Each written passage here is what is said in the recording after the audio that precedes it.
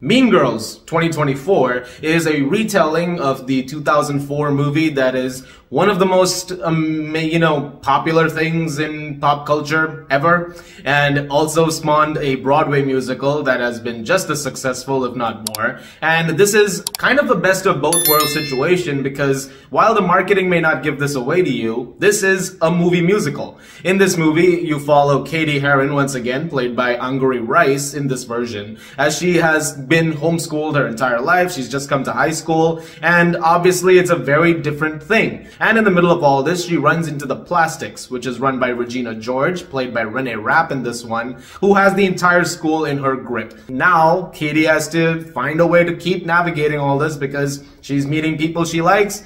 Maybe that might not go over well. Even if that sounds familiar to you, because yeah, it is. Because it doesn't really narratively change much from the original movie, and I'm assuming the Broadway musical, which I haven't seen, but if I had to guess, which is going to spawn a question, which is, why this then? Why is there a retelling in 2024? To which my answer is, why not? Because Mean Girls remains very, very popular. Now, you could argue that you don't really need to do this, but then at the same time, my theater audience will beg to differ with you. Because I showed up today, and there were 2 rows, which was just of fans of the movie and the musical, who were just singing along and having such a great time to it and quoting lines like when Regina says, "Get in, losers," that very popular moment, people were jumping in their seats, or something like, "Stop trying to make fetch happen, it's not gonna happen." Like, all of those moments are so wonderfully encapsulated in pop culture at this point. And to see that celebrated all these years later, sometimes you need a movie that just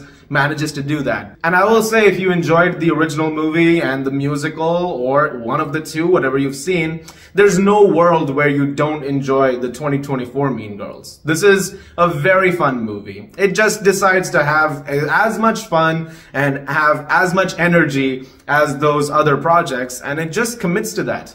And I do respect the fact that the film doesn't try to lower that in any such way. It's still just as over the top and crazy as the original, and it manages to retain that tone in pretty great ways. Like I said, doesn't dynamically change anything, but then why would you need it to? A lot of this is due to the fantastic cast that they've put together. Everybody is really, really good in this movie. Particularly auli'i Rice, who does a really good job as Katie. I thought she was fantastic. But the absolute star of the movie, as you're gonna hear from every review, is Renee Rapp as Regina George. I think Rachel McAdams did a brilliant job in the original. But I think what she's done over here, and I believe she's also Regina in the Broadway musical, is phenomenal. So I have to give a lot of praise to the fact that she manages to bring the stage to screen really, really well. And she is easily the standout, has an amazing vocal range as well. I haven't seen her in anything, but now I'm very curious to see what else she's done. She's a fantastic actress and definitely one to keep an eye out for.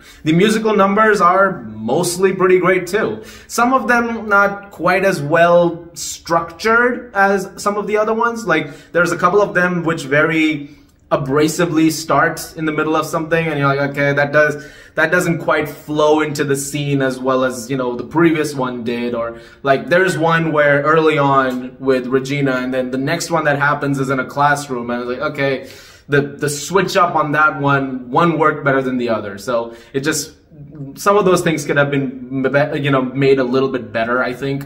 But overall, I had a great time with those as well. It's a very well shot movie, very well directed as well. And again, the dialogue, nothing much to write home about, but again, most of it is rooted in pop culture. You know the quotes, you know what's said at this point, and a lot of that is in this movie. There's a lot of fan service as well. You'll have a few references here and there to the original version of it. There's one that will get a lot of praise from people, I'm sure of that. That was really nice to see. But really, I don't really have to say much more about a movie like this because I've already talked about the original movie. This is true. If you go on my channel, there is a review for the 2004 version of Mean Girls, which I did on a dare. This is true. I was dared to review that movie and find some issues. And I did. But I prefaced that review and this one also with the idea of, yes, it's not a perfect movie. It definitely has its problems.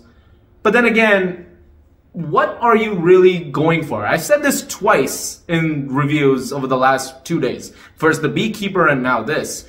When you're getting what you paid for, and when you're going to get exactly that, and the movie commits to that, I think that's fine. That's all you need. I think with Mean Girls, you get a very fun retelling of the story. It's very entertaining. It's mostly funny. Some jokes don't land as well as other jokes do. But overall, I can say that I had a very solid time with it, and I recommend seeing it. I mean, me recommending seeing it doesn't really change much. If you are somebody who was a fan of Mean Girls, you are already going to go see it. You've already got your friend group together, your family, friends, whoever it is, and you're going to the theater. Either tonight, you've already gone maybe, you're going tomorrow over the weekend.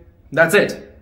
So me saying that doesn't really make a difference, but I hope you guys enjoy it as well. There's a lot to really like in this movie, and yeah, that's really all I can say about it. I'm gonna give Mean Girls 2024 a 7.5 out of 10.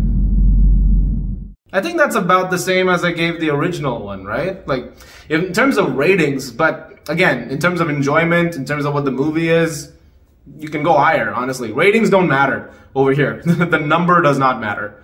Just go have a fun time with the movie. Guys, thank you very much for watching. Look forward to more videos very soon. And as always, if you like this, please do subscribe. And I will see you guys in the movies.